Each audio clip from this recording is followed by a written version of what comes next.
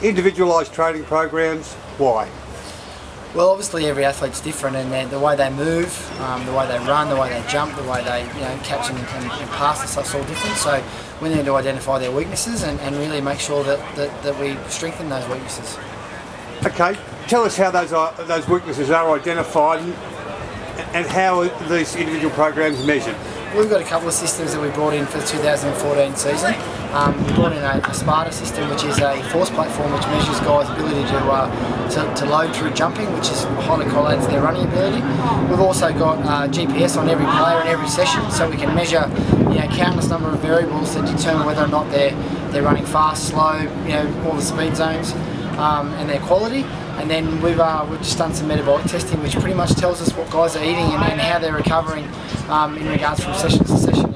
And all of that just provides the feedback system that we need for each athlete on a daily basis. Backs, forwards, different programs. Why? Well, at the end of the day, the difference really comes, I suppose, in what they've got to do on the football field.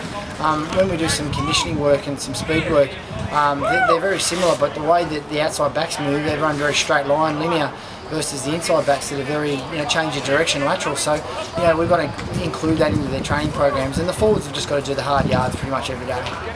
Work hard, rest hard.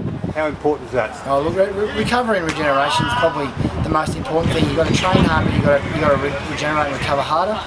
We big focus on sleep, nutrition, hydration, flexibility and all those things, and pretty much in this program now, if you're not regenerating, it's going to show up in your results, in your training results, and you're going to break down.